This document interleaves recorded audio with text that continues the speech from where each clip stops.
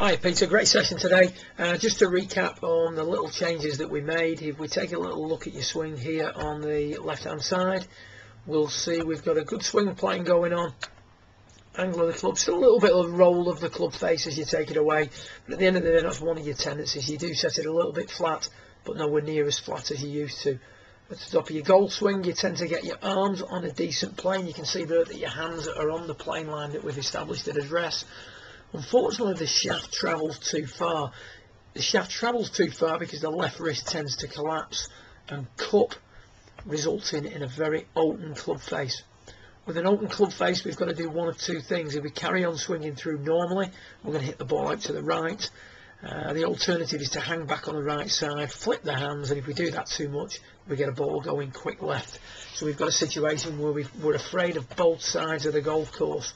What we'd like to see at the top of the backswing is the angle of the club face matching the angle of the left forearm. If we take a little look at the drill and the exercise that we gave you, one of the tasks I'd suggested you do is learn to swing the club with just your left hand. What you're going to do now is you're going to have to use the left side in a much more appropriate manner, and at the top of the golf swing you're going to try and support the club properly with the left side. You can see there that the blade of the club, the back of the left wrist and the back of the left forearm are much more in sympathy with one another.